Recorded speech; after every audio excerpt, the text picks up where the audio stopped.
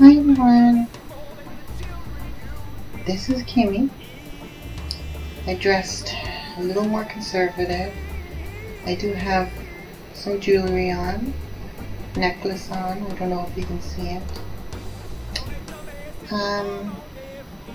I'm in my jean skirt and just a regular blue top and pantyhose, and that's about it for me. One of the reasons why I wanted to dress a little bit more like this is because this week I wanted it to be a little more serious, because things have been quite serious with me, and it's been very emotional and touching this week, so I wanted to share that with you. In my last video, around that time I found out that there was going to be a documentary about Chaz Bono, and I mentioned that in the credits of my last video for everyone to watch it, and I was going to talk about it. So here I am. I watched it. I watched the interview on the Oprah Winfrey show. So I have a few things I'd like to say about it. I really enjoyed it. I don't remember exactly when I knew about transsexuals. I can't really think of a point where I said, yeah, that's when I knew. I know I learned more about it when I was 18. Probably, I remember watching a movie when I was 16. I forget what it was called, but they showed some operations of some transsexuals in Asia. So this was quite interesting to me, and I was like, I think one of the first times that I really understood that, wow, there was an operation that you can go through for that. So, you know, for a long time, I only knew about male to female. Now, why didn't I think that there was female to male? I don't know. Maybe because it was so easy to hide that. You know, it was so natural for women to wear jeans at that time, to wear suits, to do all this stuff that men wear, and nobody really cared, because, you know, you would look at them and say, oh, they're a businesswoman, and you wouldn't think that, oh, they might be a real transsexual. Watching that documentary, and that movie came up, The Boys Don't Cry, and I have to actually say that was the first time that I actually knew that there was F2Ms also. I never understood that at all. It really touched me, and it made me feel, it was like a mixed emotions. I felt so sad that he had to go through all that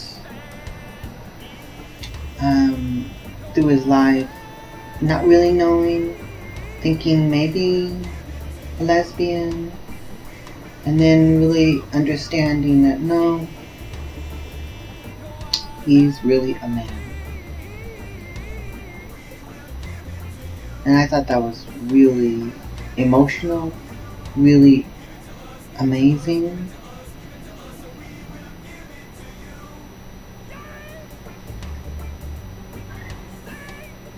Oh, you're still there. I've been watching the second season of Glee last year and this year. But I didn't see the first season. So this week and last week I was watching Glee season 1. And I love Glee. It's just, I don't know, I always loved musicals. So, you know, this was just perfect. But I do have something to say. Because there is something that bothers me about the show. Okay. And there was I think a month ago, or a few weeks ago, I don't exactly remember when, there was this uproar about 2 guys kissing on Glee. And there's this famous actress, comedian, came out and she was saying, oh, that's disgusting, that's terrible. And, you know, I have something to say about that. Because my problem with Glee, I think, is more important than her problem.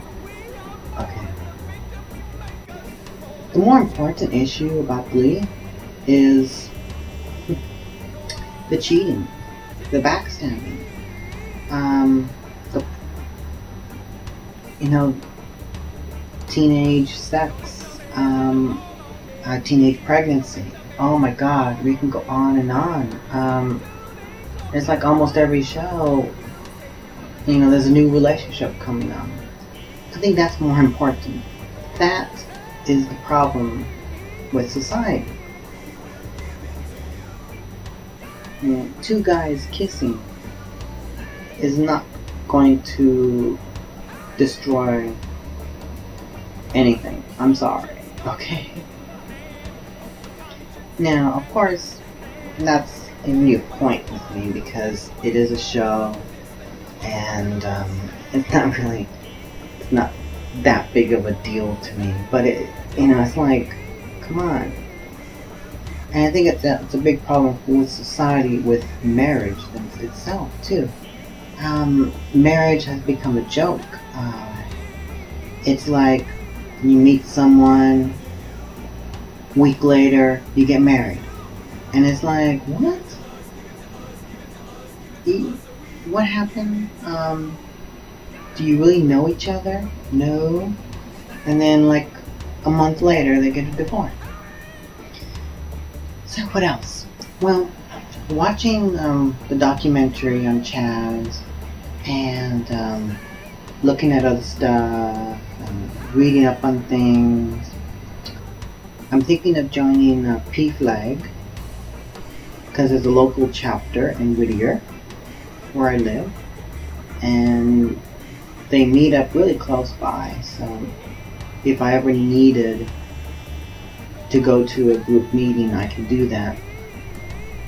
But I think it would be good, you know, to be able to donate some money, show some support,